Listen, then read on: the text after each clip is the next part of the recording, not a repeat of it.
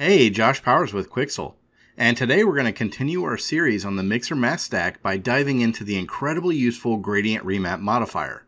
So let's get started. Gradient Remap is a mask modifier, which means it doesn't actually create a mask for you. What it does is alter or modifies the components and modifiers of your existing mask stack.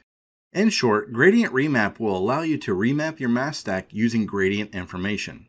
This is a very powerful modifier with several settings that offer some really amazing results. For this tutorial, instead of explaining how each of the settings work and then showing you some practical examples, I'm going to combine the two and show you each setting by demonstrating great ways to put them to work.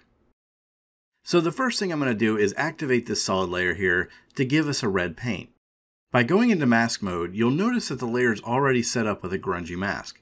However, the mask is a bit mid-tone overall, which we might not want.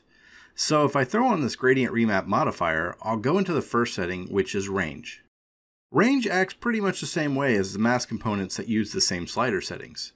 Left bar expands the dark pixels, while the right bar expands the bright pixels. Because this behaves somewhat like levels without the middle slider, I use this modifier quite a lot to adjust the contrast and levels of my mask. So, with just a few tweaks, we were able to make the red paint look more chipped and flaked instead of the overall coverage we had with the mask before. And again, if I hold down Shift, I can move both sliders at the same time to adjust the coverage to my liking. Alright, let's take a look at how we can utilize Repeat, which will allow for the gradient of the mask to be repeated. Here we're using a simple square pattern that I set to a 1 repeat, spacing of 16, and the bevel and bevel curve are tweaked to give the mask a bit of an angle. If I add a gradient remap to the stack, and then change the repeat to 2, we see the repeat of the base mask gradient extending just a bit past the original mask.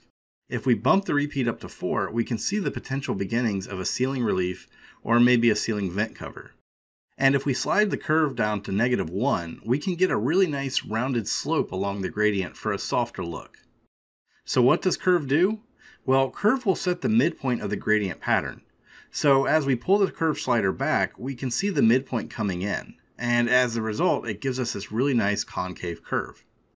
And if we bump the curve up to 1, we move that point out, which gives us more of a domed look effect on this cylinder. Let's say we want to make this cylinder a ring instead. Well, I could actually accomplish that by ticking on the mirror checkbox.